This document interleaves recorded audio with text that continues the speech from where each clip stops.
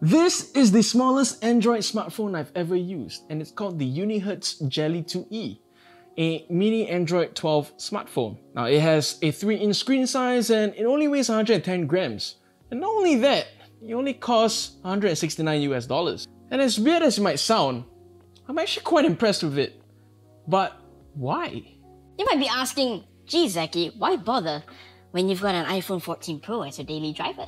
Why can't you just use it like a regular smartphone like that? And you will be right, but the distractions of a smartphone don't come from the phone itself, but how you set it up. And to put it simply, with a million apps on my iPhone, the distraction is just too overwhelming.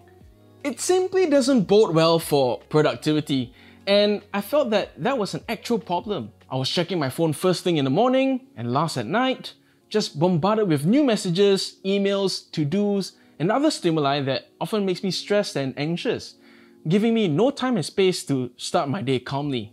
I just felt hijacked, and it didn't stop there.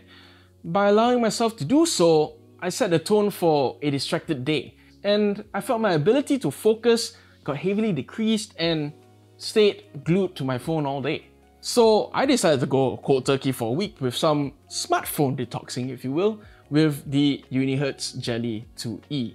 And for the most part, I actually enjoyed the experience. Now, of course, there are just a few things on this phone that I wish it had, and at least some that's worth paying a little more to get better hardware. But again, this is a budget phone, so I have to dial back on my expectations a little bit. With that said, Unihertz still did a good job with the Jelly 2E, and here's why. But before we get into it, this channel is supported by brands who help us improve our content and keeps us going, so stay around for this sponsored message. Here at Geek Culture, we've tested plenty of chairs, but Secret Lab gaming chairs remain one of our favorites. Whether it's for work or play, they feel great to lean back against, with their ergonomic features offering support for the whole body, from the head and back to the arms, and even something for your butt.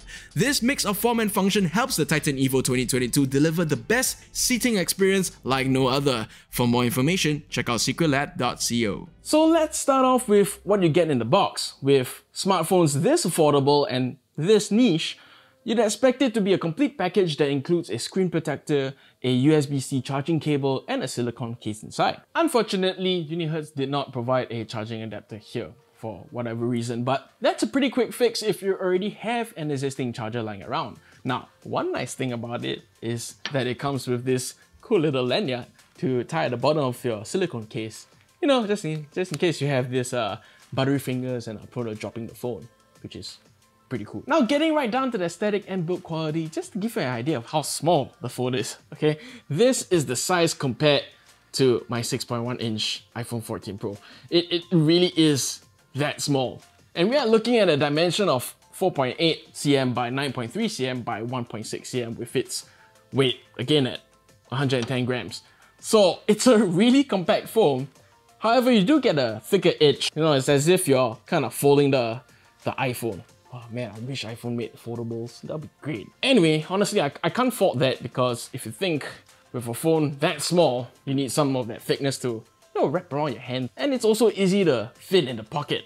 I just love that curvy edge, which provides a nice grip while still being great at one-handed use.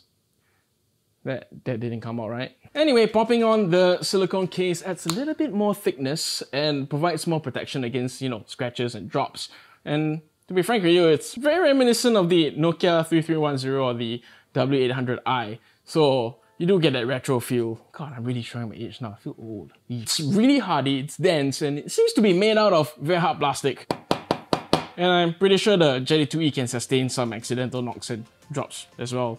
Not that you really want to, but shush, you can. You also have knickknacks and buttons here, with the volume buttons being on the left side. And on the right side, you have the power button and this red customizable shortcut button. By default, holding the shortcut button will activate the flashlight. Woo, look at that. And double clicking it will, take a screenshot. So there's that. We also see a dual SIM card tray on the right side, which, bear in mind, can hold a combination of nano SIM and a micro SD card as well. So you can easily expand the onboard 64GB storage with a micro SD card of up to 2TB. Can't believe you want to use 2TB on this phone, it's nuts. But hey, you do you. We also have the USB charging port, which is a little bit awkward, especially if you're right-handed. It's not a big deal because you got a 2000 mAh battery and it sounds small, but with a low power output on this phone, it actually charges relatively quickly and lasts for days. More on that later. Beneath the display, you have the 3 classic Android buttons with back, home and tasks, which come in handy if you're having trouble swiping up to get out of an app or switch between apps. I mean, the display is really small, so sometimes it can get finicky. And at the rear, you have a fingerprint scanner, which is a nice touch for added security on top of the facial recognition lock for the phone. Now, for the responsiveness of both, it might take a few tries with the fingerprint sensor and the facial recognition. You got to have good light. So, I mean, you got the mix of facial recognition, fingerprint scanner, and a pin if you're really into keeping this little tiny phone very safe. That aside, the Jelly 2E has some unique hardware choices. You've got 4G connectivity, wireless AC, otherwise known as Wi-Fi 5, and an infrared port.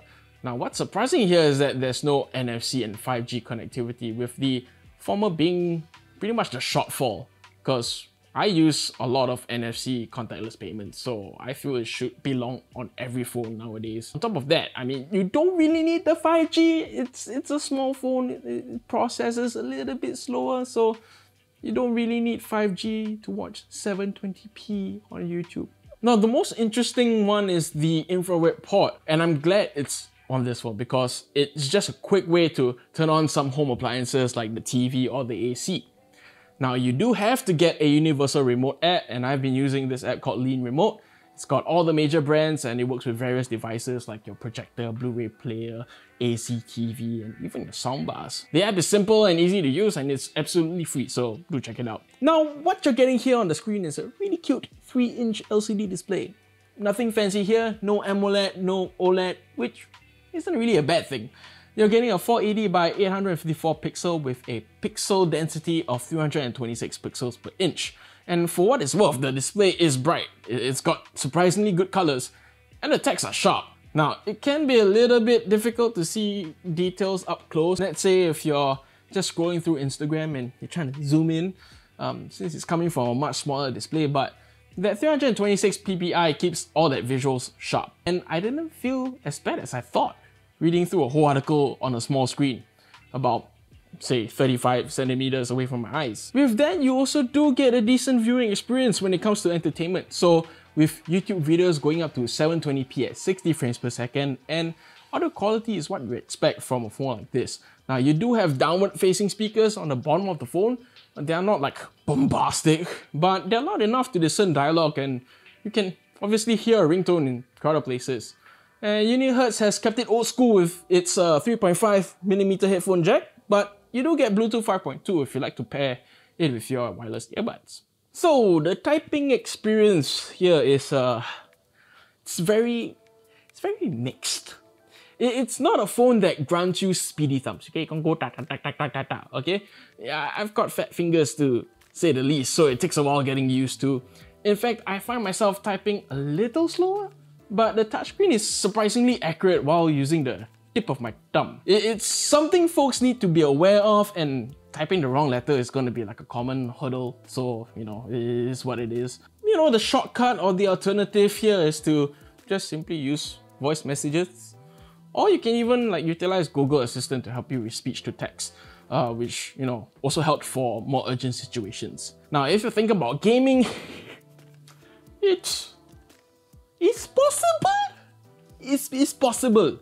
To a limited degree. I have to say that, to a limited degree. You know, don't expect heavy 3D gaming like Call of Duty Mobile or Mobile Legends or the like.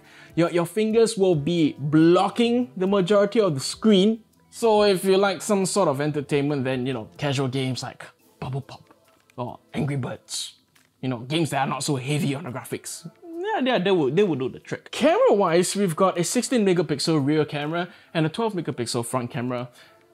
Overall image quality, well, you know, what you pay is what you get. So for the most part, photo quality is decent under good lighting situations. The colors look pretty natural in most cases. You also get up to 1080p video recording with the option of electronic image stabilization to assist in stabilizing the footage. And I would say that the cameras do a good job, and video calls would be one instance where I use the cameras combined with its decent call quality as well. Now, as battery life goes, as I mentioned before, you get 2000 milliamp hour of battery capacity with a long standby time of up to more than 3 days. So this includes talk time of up to 3 hours and 20 minutes, and LTE streaming of up to 5 hours and 30 minutes, and music playback of up to 9 hours and 30 minutes. So overall, I've seen less screen time alone due to the fact that having a phone this small made it a great way to cut down on my phone usage. Which also means for the most part, I've left this phone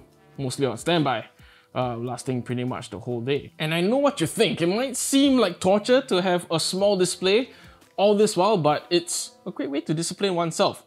Of course, it doesn't really negate the fact that I still work on bigger screens. 3 of them actually. But with a smartphone, something that's on the go, it's still good to cut back on that. So after 2 weeks, will the Unihertz Jelly 2E continue to be the daily driver for me? As a creator, that's a hard no. But doesn't mean that I have not appreciated my time with it. The Jelly 2E is great for those who want to cut down on their phone usage, avoid their late night doom scrolling, and perhaps help you be more present in your life. So the Jelly 2E says what it does, and it does it well. There's no doubt a very fun phone to use. And I can see that the Jelly 2E is going to be great as a secondary phone. Another cool thing is that if you want to get your kids on a mobile without getting them lured into the strange and private digital world where screen time limiting apps just don't work at all, then this phone suits those needs. So that's the Unihertz Jelly 2E in a nutshell. I hope you guys find this video helpful, and I think that minimalist phones are very unique, and there's a ton of them out there. So if you'd like me to review more of these phones, do let me know in the comments down below. And if you like this video, then check out our gaming experience with the ROG Phone 7.